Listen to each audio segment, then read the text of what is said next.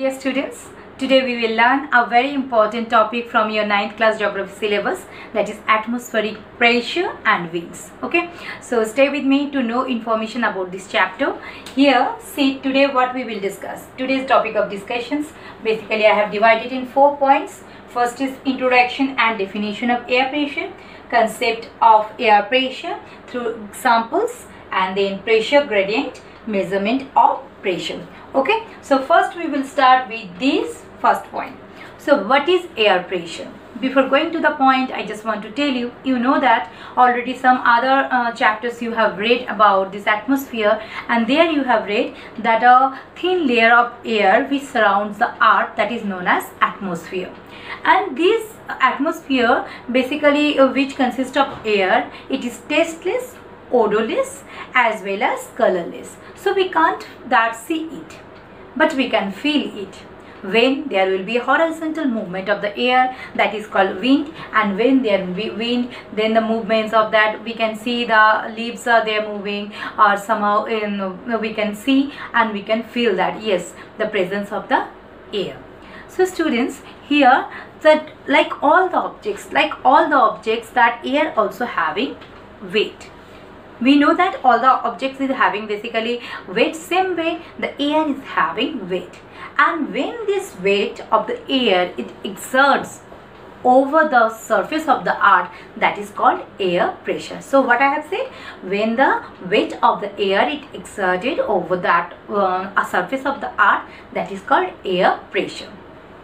So students, you sometimes can think about that if the air pressure is there, so why we can't feel that.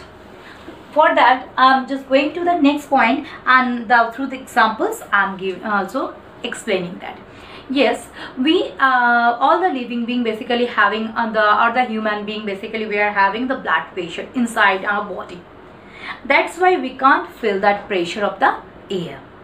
We can't feel the pressure of the air, and here, but when we will move against the direction of the wind blowing, we can feel the pressure. If you are driving the car against the direction of the wind, you can feel the air pressure. One more example I'm telling, you know that air is compressible. We can compress the air in any of that also place. So if you are compressing and keeping the air amount of or the volume of air in a large that jar, you can see yes, the pressure of the air it will be there at the walls of that jar. But you are compressing more and more volume of air in that same jar, the jar can dash or it can break. And why it's happening? Because the air is having pressure and it's that pressurizing over the wall of the jar, so it can dash. So here one more thing we can say that air basically the pressure, the air pressure, how it's important to us. We all know that air always blow to high pressure zone to that low pressure area. Means high pressure means cold area, comparatively that where less temperature will be there, to that where that more temperature there, to that direction air always blow. Okay, but how it's happening? This actually air that it movements, it depends on that temperature of the air atmosphere. That heating out, that distribution of heats is not equal everywhere.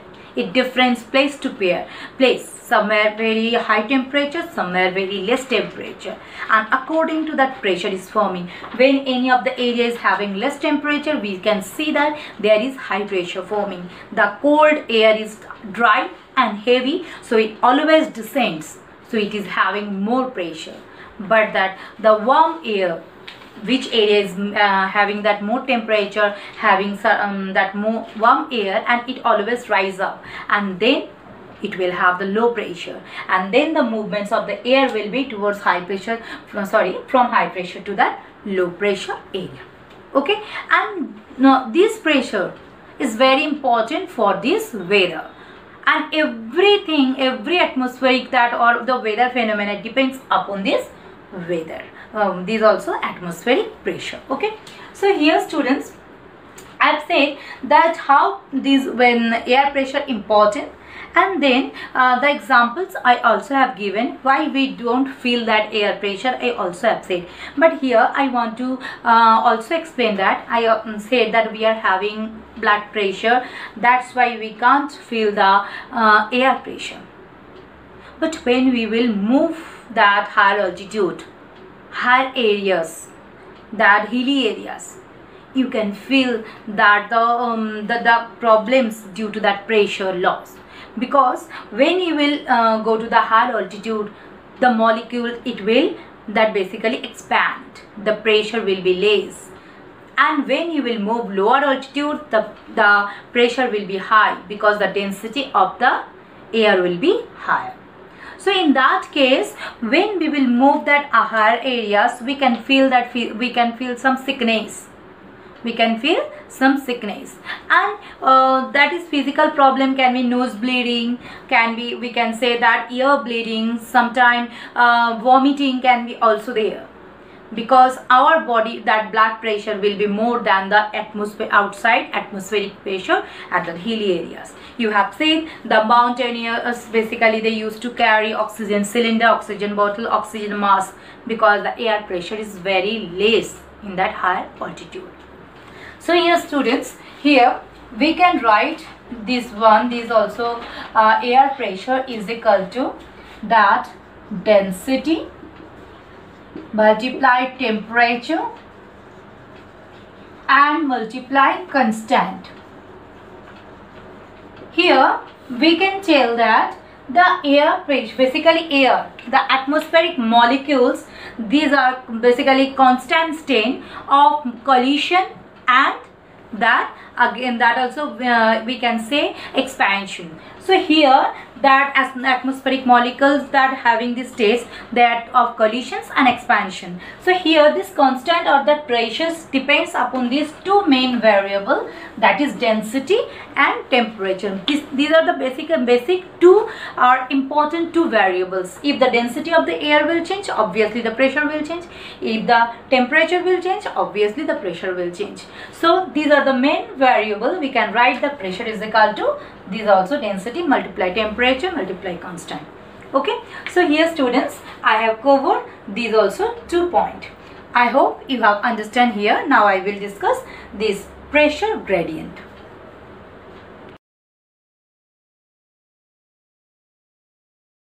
Students, now we have covered these 2 points.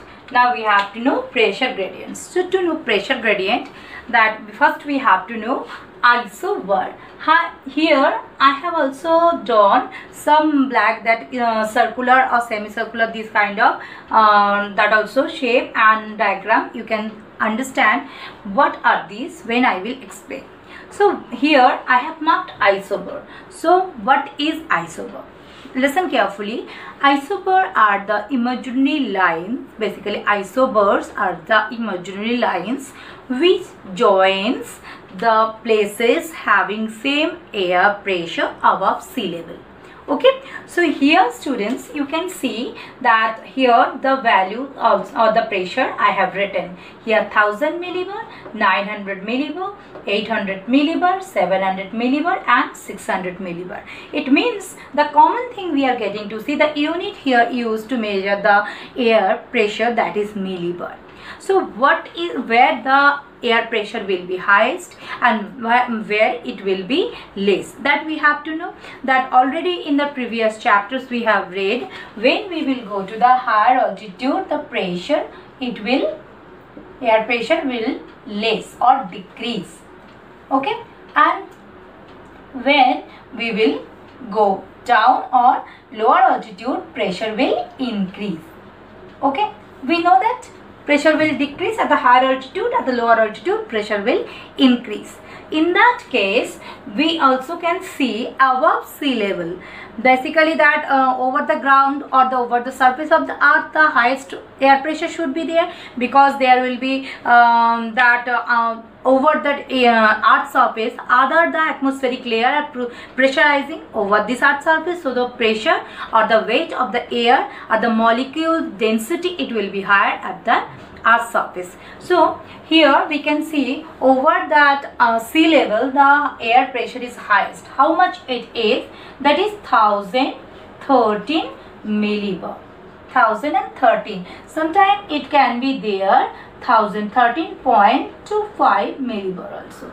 Okay, and this 1013.25 millibar, it is same or equal to 76 centimeter in that barometer. Actually that point I will tell in that fourth point, in barometric, that mercury barometer, or 760 millimeter, or 2.92 inch.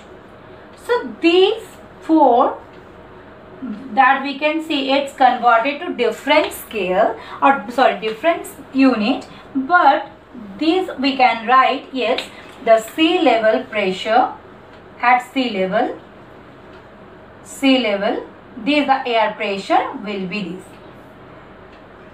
First term is, this is 13.25 millibar, or 76 centimeter, or 760 millimeter, or 29.92 inch. These all are same but converted in different units. Okay, or the highest air pressure over sea level. And whenever we will move upside or the higher altitude, obviously the air pressure, it will decrease at a rate of 1 centimeter per 110 that meter of height. In the 1 centimeter in that barometer, that the air pressure, it will decrease per 110 meter of height. Okay, this way we can see the air pressure decreasing, or we can say, we can also write 34 millibar, it will decrease per 300 meter of height. Air pressure, it will decrease that 34 millibar per 300 meter of height. We can write meter height, the pressure will decrease. The pressure will decrease. So here students, we have understood where that the highest air pressure we can see and at which rate it is decreasing. But here the main point of discussion, it was the pressure gradient. Now here understand, isobar I already have described that the lines which joins the places having same air pressure above the sea level. Now I have also marked some also that value here, 1000, 900, 800, 700 and 600. But some dissimilarities you can see. At the upper part, these isobars are close to each other, but the lower part, the isobars are far from each other. Okay, so in that case we can see that within this very small area the pressure is changing very fast or rapidly. Within this area the value or that pressure is changing very rapidly. In that case we can say that the pressure gradient is high. Pressure gradient is high. Pressure gradient high, or we can write steep. And in this case the pressure gradient is, we can say that gentle or less. Now students, the term is coming pressure gradient. So what is pressure gradient? So the changes of air pressure between that or among the places here or on a same that unit of distance we can see. So in that case we also can write the difference of air pressure among the areas or between two places. It is known as pressure gradient. In that case here, when we can write where the isobars will be close to each other, the pressure gradient will be steep, and where the isobars will be far apart or far from each other, in that case the pressure gradient, it will be gentle. Hope you have understood this point. Students, where there is gentle pressure gradient, the wind will blow very slowly, and where there is steep pressure gradient, the wind will blow very fastly from the high pressure to the low pressure zone. Point. Now here I also have covered this one. Number 4, measurement of pressure. Measurement of pressure we can do by using of the instrument barometer. Okay, but in the barometer we can see that in that we use basically mercury in a glass tube, and it is not portable. We can't carry anywhere because it is having the liquid, and it is large tube we use, and there the scale given in centimeter to measure that mercury level, to measure that atmospheric pressure. That's why nowadays 14th barometer and Android barometer people are using. And in that Android barometer you can see it's just a metal box.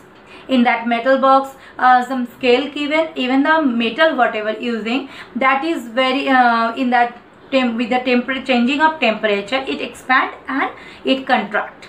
So whenever the temperature and the pressure changing, that then and there we can see in the scale, and it is portable. So here students, I just want to tell you that whatever barometer we are using, but the best one is that Android barometer because it is portable. So here students, I have covered these all points. Hope you have understood. We will meet in the next video with some more information about this chapter. Thank you.